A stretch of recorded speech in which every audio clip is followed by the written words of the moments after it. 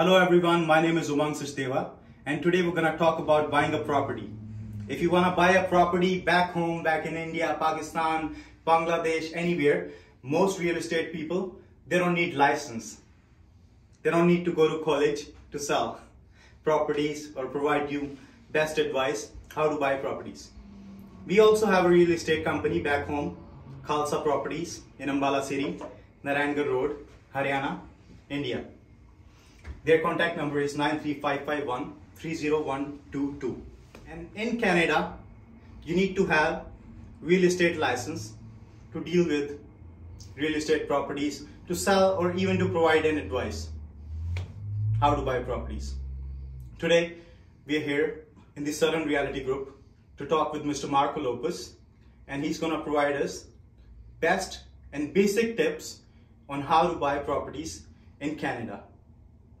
So we're going to talk to Mr. Marco Lopez.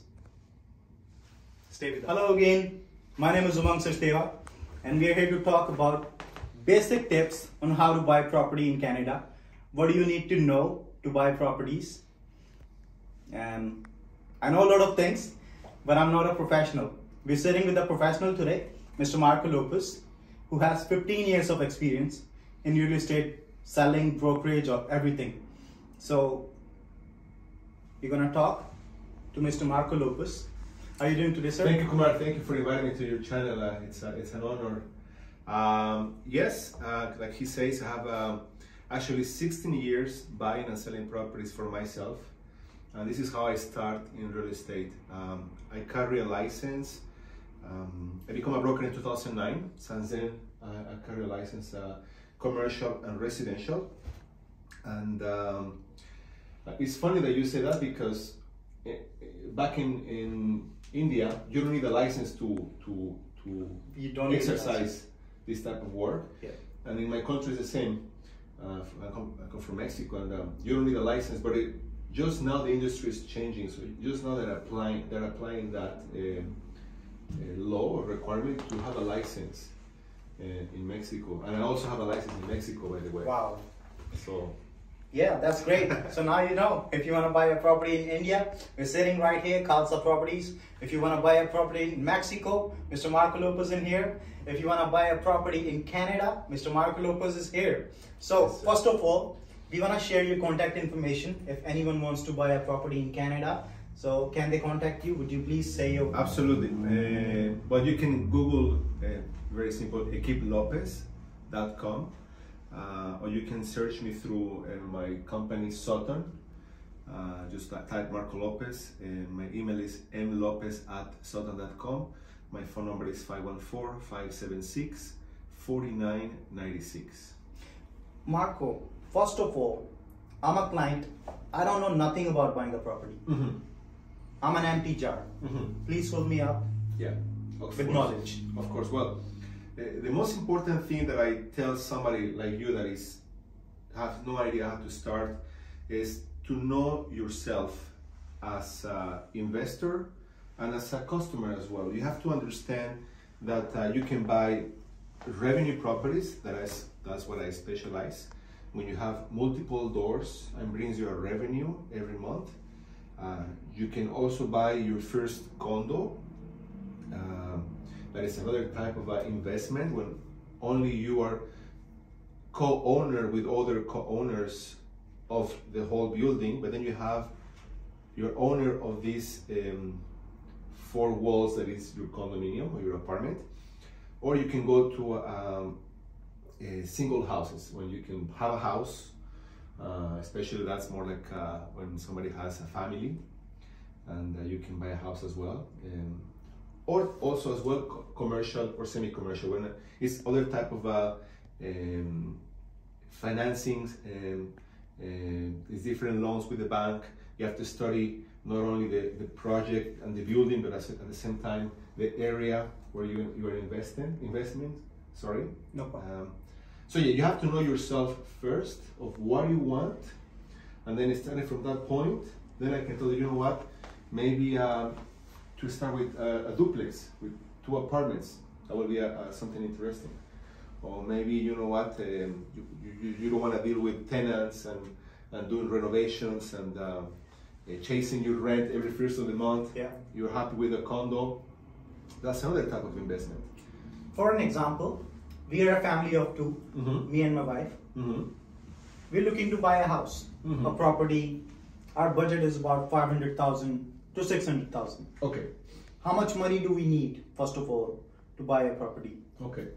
Well, in Canada, when it's your first property, the loan, the bank or the law requires that you have at least 5% cash down, plus other expenses. Example, if you're gonna buy something at 500,000, you will need to have at least 25,000 in the bank, and it has to be, you have to show the proof of income. Obviously, you've been working for so long, you save your money, or your parents give you that amount, or their savings, and then the bank can lend you up to 95% of the total amount of the purchase price. So that's the first thing. That's the first thing. You have to start with have some 5%. Plus other expenses. It comes like the inspection. When you will find the house, you need to inspect the house, obviously by a professional. Some fees like notary fees, moving fees, welcome taxes. So all these things that you have to prevent when you become an owner, you have to also pay for that. Does having a pre-approved mortgage help? Absolutely. Actually, that's one of the first things that I ask a client, a new buyer.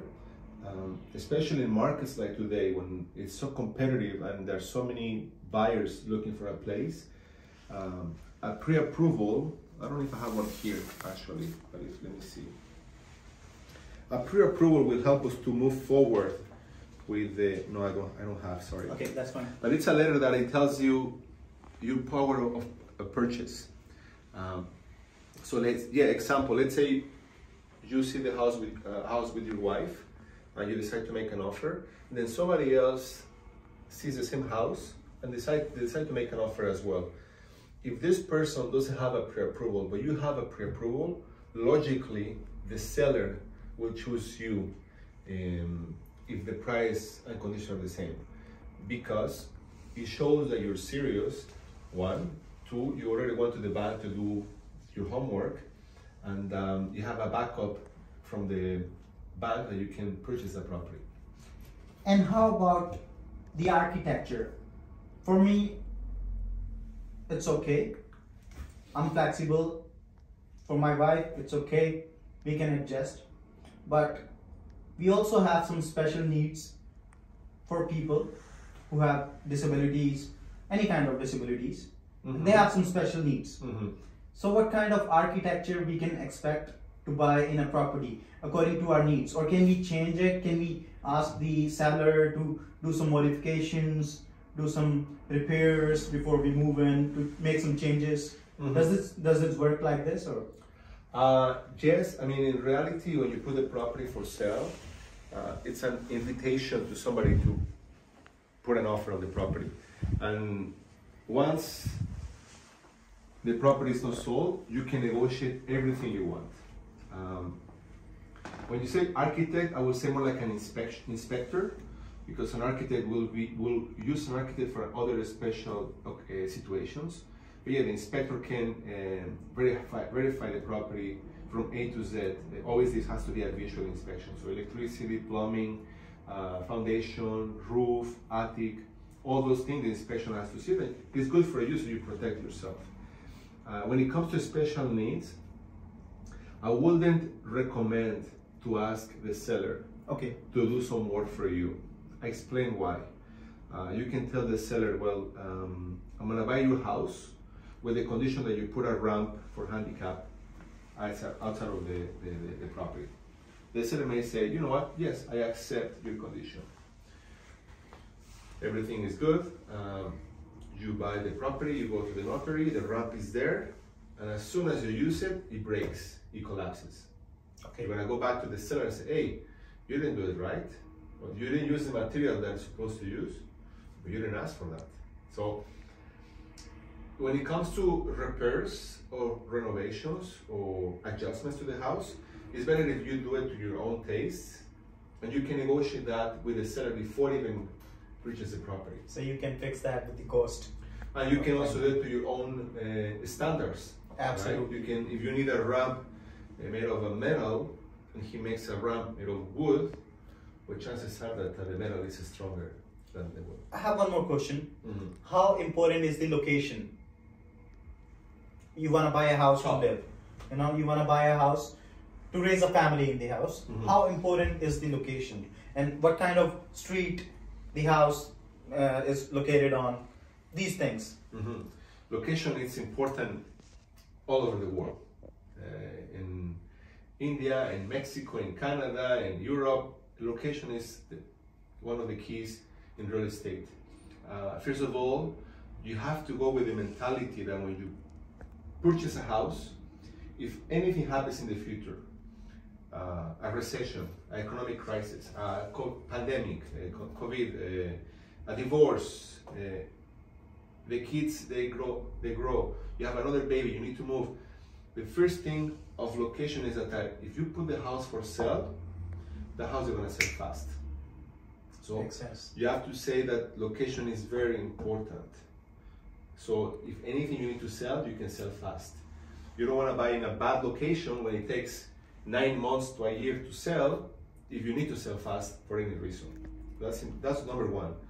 Two, if you're going to raise a family, for example, well, the better location, better services for the family, closer to supermarkets, closer to highways, closer to better schools for the kids, parks, transportation, metro, so location is important. When it comes to buy a revenue property, let's say you want to have a building with 6 units.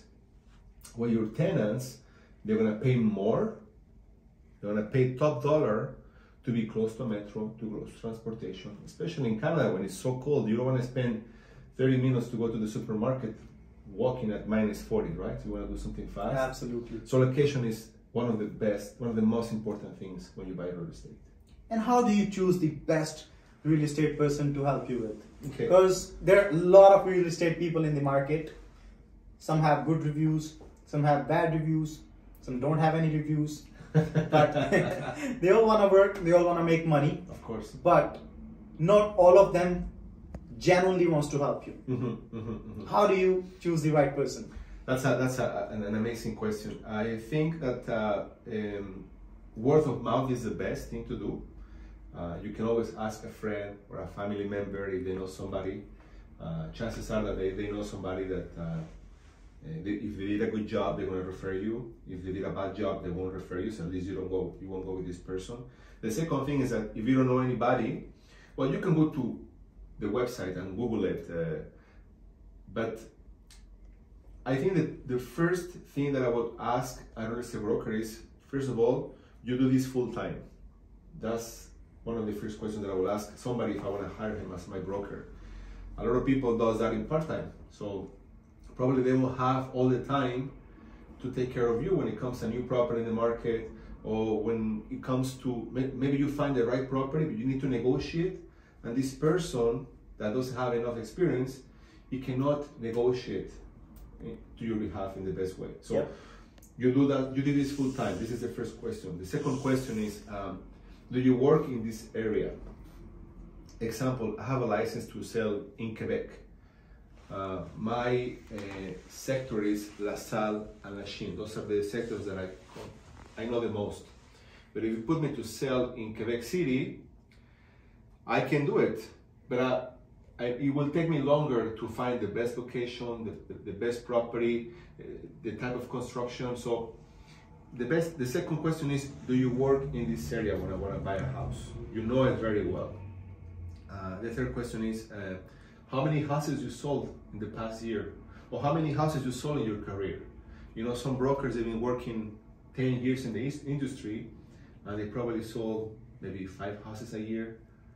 Other brokers like me, I sold, we just closed our 500 transactions. Wow. So that means that I have the experience to put 500 sellers and 500 buyers, put them together and close a deal, right? So that's important. How many transactions you did in your career? Other question that you should ask to your broker is, because everything is transparency in our domain, in our industry. Did you had any complaint from a client? Do you ever been in court from a client? That's very important. And if you go to the real estate board, at least in Quebec, what I know is that you can see the broker that already had any legal situations or problems with somebody. So that's also something you can ask. Absolutely. It's very clear how you explained it. I want to ask you one more thing. Pre-construction house and a fully constructed new house, or an old property for a first-time house buyer, what do you recommend? Well, listen, everybody likes new, right? You buy a car and you want to have something new. You want to smell it. You don't want to worry about changing the motor or changing the brakes. So I think everybody loves new. When it comes to old houses, I can be honest with you that some older constructions, they're more solid and better built than the constructions they're doing now. Okay. Sometimes contractors, in order to make a profit, they use the cheapest material. They just want to build and next. Let's finish the building, next. It's a business for them, right? Obviously with some regulations, they have to protect the public. But I would prefer, depending the area that you're looking for, some older constructions than new constructions. Second thing that is very important is that now because of COVID, prices went crazy in everything. Material, labor, just when COVID started, a 2x4 piece of wood used to cost $3 before COVID. When COVID started, it went up to $12 a unit, 400% more than the normal price. So in times like today, material can be very expensive. If you buy something new and you sign a contract to buy a house for $500,000, today the contractor can come to you and say, Mr. Buyer, client, the house is not going to cost $500 today. You have to buy it at $550 because my material went up. And you can say, you know what? No, I refuse, and you lost your house. Or you can say, well, I accept. But you cannot fight it. So in times like today, I will go maybe not too old, but not too new, something already built. Okay. So we're gonna finish it up with this last question. How the industry has changed after COVID. How's the market doing now, before and after COVID? What's the difference? Okay, huge difference. When COVID started, I think everybody was panicked all over the world. The stock markets were going up and down. I remember that when it started COVID, we were forced to don't work with clients. And that's why we keep social distance now. And the first 2 months they were difficult. Nobody was allowed to visit clients, nobody was allowed to work. We were working from home. And then suddenly, about maybe in June, boom, everything went up. Because a lot of people, they didn't want to take the chance to have people over in their houses. So the inventory was very small. And there were a lot of buyers out there trying to find a house. So prices went up. Prices went up. Even today, I mean, it's almost holidays. Usually it's like not too quiet, but it's a quiet season. It's still very active today. So prices went up. What it's gonna be, nobody knows. I think that the beginning of next year will be still very active. And then maybe after the summer will be a little bit more stable in terms of prices, but the activity is still there. So guys, we had a little chat, a nice conversation with Mr. Marco Lopez about small tips, basic tips, how to buy a property in Canada, what to look for when you're buying a property. I hope it was a nice informative video. We want to thank Mr. Marco Lopez. My pleasure. For the valuable time. My pleasure. And I really request you once more to share your contact information if anyone wants to buy a house in Quebec or in La Salle area or Lachine area? Of course, once again, Marco Lopez. My email address is mlopez@soton.com, and my cell phone is 514-576-4996. Thank you very much.